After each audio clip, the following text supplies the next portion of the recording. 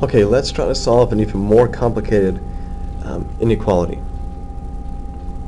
Keeping in mind that we're using the same steps, procedures, thought processes that we've done for equations. So let's try this guy right here. 8 minus x all over 3 is greater than 2x plus 1 all over 5. Now, we had an example like this when we were working with the equations from before. The best thing to do, since you've got these horrible fractions, is to get rid of them. And I don't mean pretend they're not there and just cross them out. I mean, you know better than that.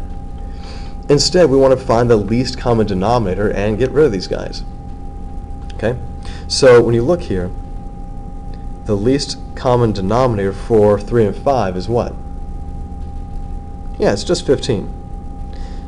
Now what I'm going to do with the 15 is I'm going to take both the left side and the right side and multiply them by 15. And if it helps you out, you can think about this as being 15 over 1. A lot of times that will help us simplify these fractions. Now by multiplying both sides times 15 over 1 will allow me to simplify, reduce these guys. So these guys reduce by a factor of 3. 3 goes in there once, and 3 goes into 15 5 times.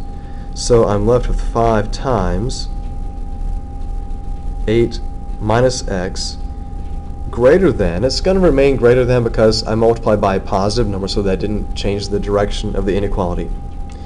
5 and 15 have a common factor of 5. 5 goes in here once, 5 goes into 15 3 times.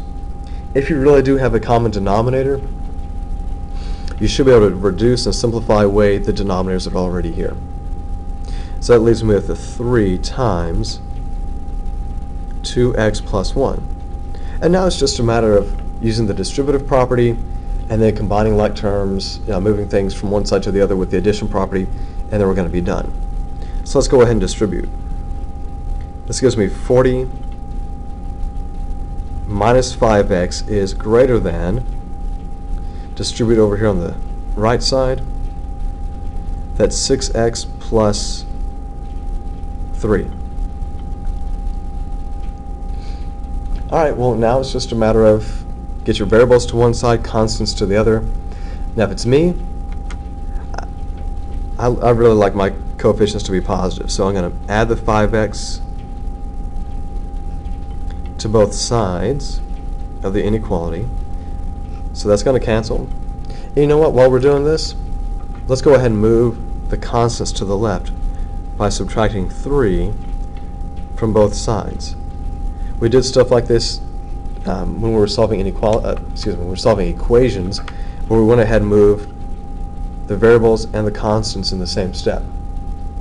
So now we have just 37 greater than 6x, and 5x gives us 11x.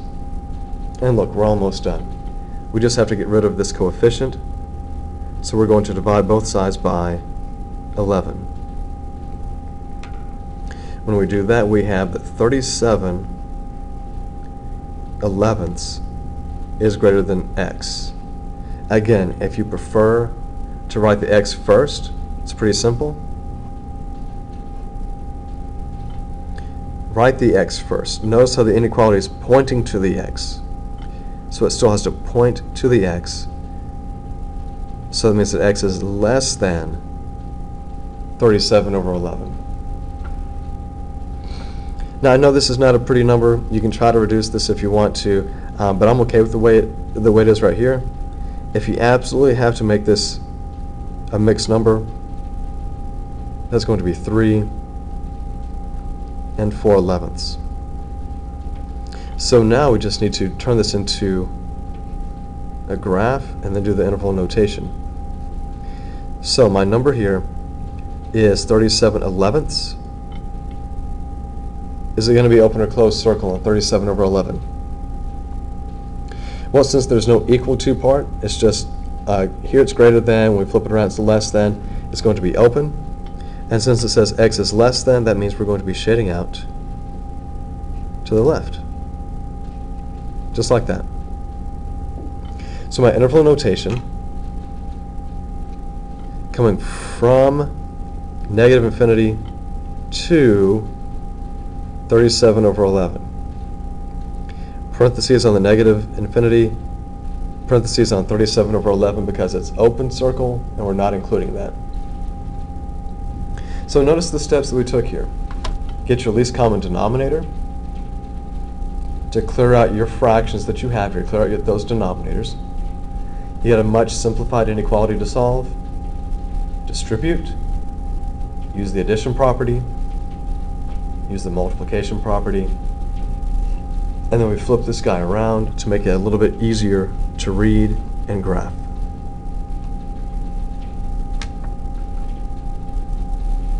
Okay, now let's try one more example here.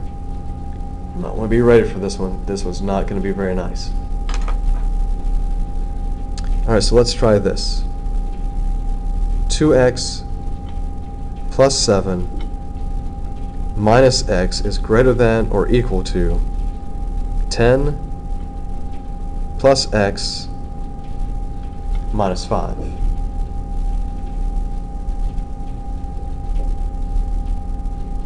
Well, as you can see, there's a lot of stuff that we have here on each side of the inequality. So let's go ahead and combine like terms. On the left side, you see that we have a 2x minus x. So those guys will combine to give me an x, just a plain positive x.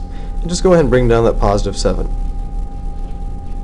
Now, we didn't do anything to both sides of the equation. We're just combining like terms. On the right side, we have a positive 10 and a negative 5. Let me bring down the positive x first, and then of course 10 minus 5 is plus 5. Now with this inequality, we'll want to get all of the variables to one side and all of the constants to the other side. Now if we just initially start moving the variables from one side to the other, watch what happens. I want to move my x's from the right to the left. So here, x minus x gives me 0, so those cancel. And oh no, the same thing happens over here. These guys cancel too. Now look what I have. I have that 7 is greater than or equal to 5. Now what we said before is that if all of your variables cancel, you have to look at the resulting statement to determine what your solution will be. If it's a false statement, when you're talking about things that are linear like this, a false statement means no solution. A true statement meant all real solutions. So let's look at what I have. Is 7 greater than or equal to 5? Well, yes, this is definitely a true statement. Since this is a true statement, that means that all real numbers will be solutions to this original inequality. That means no matter what number you plug in, any number you think of, fraction, decimal, it doesn't matter. Any real number you think of is going to make this original inequality true. Because essentially it breaks down to something like this. 7 is greater than or equal to 5. Now some of you may say, Mr. Craig, I'm going to go ahead and move all my constants to one side. You know what? What if you did that? What if I got to move my constants to the right? Yeah, you know what you get? 0 is greater than or equal to negative 2, which is still a true statement. Still going to be a true statement. You're not going to be able to work around that, and it's going to mean all real numbers. Okay, now suppose, just suppose, go with me here for a second. Suppose that it wasn't greater than or equal to. Okay? Just a little supposition here.